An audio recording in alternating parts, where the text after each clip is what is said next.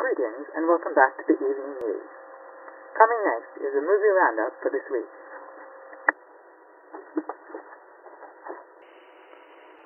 Hello, and welcome to this week's movie roundup with all of the hot news from the world of film.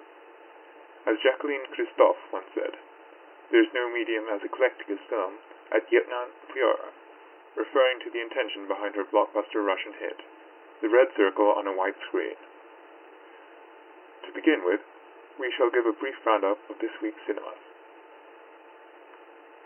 In another week of chart-topping attendance rates, the adventure thriller film Pravda has continued to astound audiences young and old.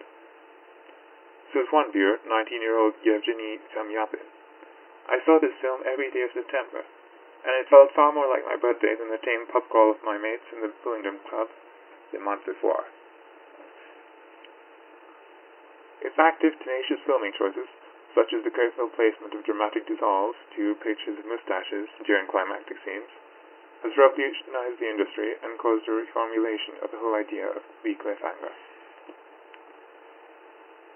Meanwhile, a rising new science fiction film, Iskra, has been drawing in rave reviews from critics, as well as a gradually increasing audience since its debut last Monday. Says the producer, we thought that it would be amazing if you could time travel and, confusing things happened and nothing made sense. So we decided to make a film about a time traveler who dreams about the future while in the past, and then realizes that they are actually the dream of another time traveler. We're glad that it went down as well as it did. Critics have praised it for its innovative use of dark red settings and the stunning portrayal of the protagonist meeting with Lenin in 1917.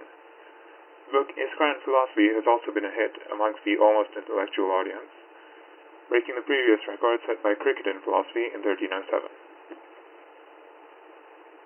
On the softer side of things, the new romantic comedy film Deutsch Französisch Jahrbucher, pardon my pronunciation, I am French, has been winning the hearts of couples everywhere, with its touching portrayal of the reuniting of two childhood friends on a farm in Vladivostok. The slapstick humor of Morning Star has raised many eyebrows, with its callbacks to the age of 2D filmography, while the more highbrow crowd might enjoy the subtleties of Die Rote Fahne, based on the recently reissued cult novel by Jorge Bergoglio. We leave you with an interview with the creator of Pravda.